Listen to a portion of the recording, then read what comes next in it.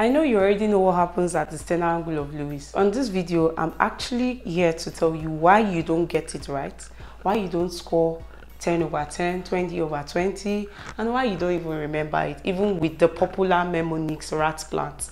Okay, so make sure you watch this video to the end. I promise you it's not going to be so long. See you soon.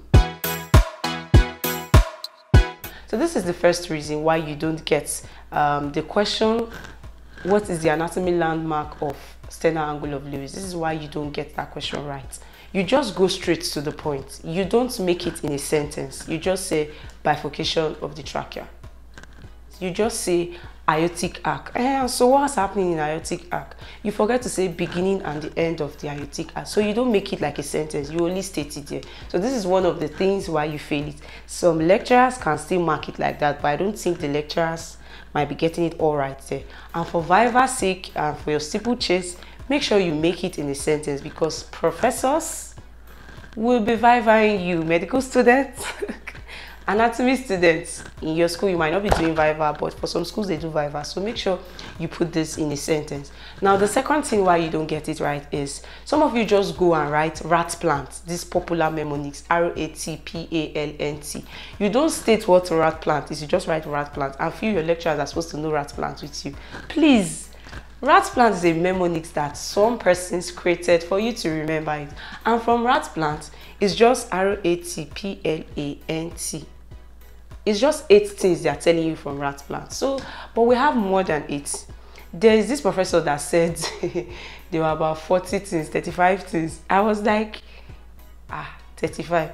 Please, in the course of this video, if there's something you know that I didn't mention, please drop on the comment section. You just can scroll down, and you will see the comment section. Please comment so that other medical and health related students can also benefit from this video, from what you will be sharing. Thank you very much. But for this video, it's only 14 that I have in my head that my wonderful Cheruzia taught me. So I'm going to be telling you and showing you with this my small model here. Make sure you are with your stationaries, you're with something to jot. Now the sternal angle of Lewis was named after Antonio Lewis, and that's why it's sternal angle of Lewis. You get it? Good. This is the manibrum, this is the body of the sternum, and this is the xiphoid process. So the anterior angle formed by the junction of the manibrum and the body of the sternum, that's this line, this piece, is the sternal angle of Lewis. It is very helpful for dissection when you want to dissect. If you're looking for the second rib already, you know that you've gotten to the sternal angle. It also helps doctors or those that are clinicians when they want to do surgery so that they don't puncture the wrong organ or whatever. So this is the significance of the sternal angle of Lewis. So if they ask you significance of sternal angle of Lewis, you can also say all these anatomical landmarks. It helps you know where this particular thing is located. You've gotten that. So that's about sternal angle of Lewis. So I'm going to be taking you back to where we were, so we can now start telling you the 14 anatomical events that happens at the sternal angle of Lewis. Let's go. All right, so we're back here. I'm going to start with your rat plant. That's the rat plant that you know, but I'm going to be correcting you. You're not just going to be saying second rib, just like that. Aortic arc, good. So we're going to be starting with arrow. Arrow is the second rib is located in the sternal angle of Lewis. Good, good. You're going to get 1 mark for that. Now the next one, A. The A is not just aortic arc. The beginning and the end of the aortic arc is located at the sternal angle of Lewis, or you can say the sternal angle of Lewis marks the beginning and the end of the aortic arc. So good. We're going to T. T is the bifurcation of trachea into 2 principal bronchioles is located at the sternal angle of Lewis, or you can turn it the other way around. That the sternal angle of Lewis marks the bifurcation of the trachea, that's the carina, into 2 principal bronchia. Good. Now the next thing is, we've said rats. Okay, we're going to plant.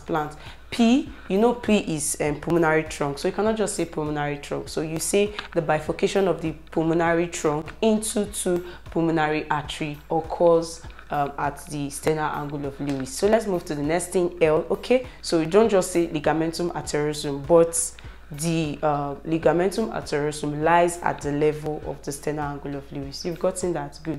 The next thing is A. Good. Azygos vein drains into the superior vena cava this occurs at the sternal angle of Lewis. You've gotten it. Like, put it in a sentence. Don't just write azygos vein. What's happening to azygos vein? Is it located there? What's happening there? It drains into the superior vena cava. We've talked about A. So the next thing is N. N is nerve plexus for your mnemonics. But to put it in a sentence, you say the cardiac plexus lies at the sternal angle of Lewis. Do you get? You know what plexus is? Network of nerves. Good. So the cardiac plexus lies at the sternal angle of what? Lewis. So the next thing is T. T is thoracic duct. If it's you, just write thoracic duct. Please don't just write thoracic duct. That sentence is a very huge sentence. So thoracic duct cannot just give you your 1 mark. It's going to give you 0.25 mark. So thoracic duct, you should say the crossing of the thoracic duct occurs at the sternal angle of Lewis. Or you could say the passage of the thoracic duct from right to left behind the esophagus occurs at the sternal angle of Lewis, and your 1 mark will just be waiting for you. Or if it's 2 marks, or if it's 3, you get your full mark than just saying thoracic duct. So I've said the 8 that you know. Good. So I'm going to be adding how many more, because I told you we have 14 for you on this video. How many is that? So we're going to be adding 6 more to it. Okay, so this is the first one I will be adding. The first one is, you don't just write superior and inferior mediastinum. No. You will say the sternal angle of Lewis marks the division of the superior mediastinum from the inferior mediastinum. I think I should be doing mediastinum 2 after in some videos. Just make your request. I'm going to be dropping many anatomy lessons for you to recall. So the sternal angle of Lewis marks the division of the superior mediastinum from the inferior mediastinum. Good. Another thing is posteriorly to the sternal angle of Lewis. That's where you see T4 and T5 vertebra. So how do we put this in a sentence? Okay, we could say the sternal angle of Lewis posteriorly marks the T4 and T5 vertebra, and you're good to go. How many do we have now? We have 10 on the table. Okay, let's take this rib 1, rib 2. You know the second costal cartilage will still have to be on that rib. Good. So the sternal angle of Lewis marks the second pair of the costal cartilage on each side of the what? Sternum. Sternum is here. So on each side of the sternum, we have the second pair of the costal cartilage. You got that right? Good. It's kind of different from rib. Don't say Jemima is trying to bring out more points, but they said they're up to 30 now, so we're trying to get it out for you so juicy. Okay, so the next thing is the loop of the left recurrent laryngeal nerve around the aortic arc occurs at the sternal angle of Lewis. Let me recap. I said the loop of the left recurrent laryngeal nerve around the aortic arc occurs at the sternal angle of Lewis. And what else again? All right, the termination of the pretracheal fascia and the prevertebral fascia occurs at the sternal angle of Lewis. I think I'm forgetting one. Hey, why should I forget this one? Because when our students were doing Viva here, this man actually asked me the question that the base of the heart is at where? You know, it's at T4, T5. So it's still at the sternal angle of Lewis. So the sternal angle of Lewis marks the upper limits of the base of the heart. So you guys, that's the 14 anatomical landmarks that occurs at the sternal angle of Lewis. If you are telling me thank you is not just enough, please make sure you have this offhand, you have it in your heart. You don't need to cram it. I should be doing another video relating to another vertebra, like another anatomical landmark. You should be getting ready for that. I might be dropping the mnemonics, or I might just be showing you how to recall by visualizing. You get it? So this one, because you know sternal angle is around the second rib, so whatever is happening, let me take off this logs.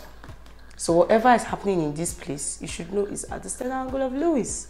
So you guys, I think this is where this video will end. I'm a little bit exhausted. I don't know if you found that my voice is kind of cracked. I actually went for a program, so that's why I lost my voice and you're hearing this cool-ass voice. So you guys, please just bear with me. And this is where this video will end. Make sure you subscribe to my channel, like my video, share to your friends, share to any medical students you know they should be needing this video. That's all. Bye.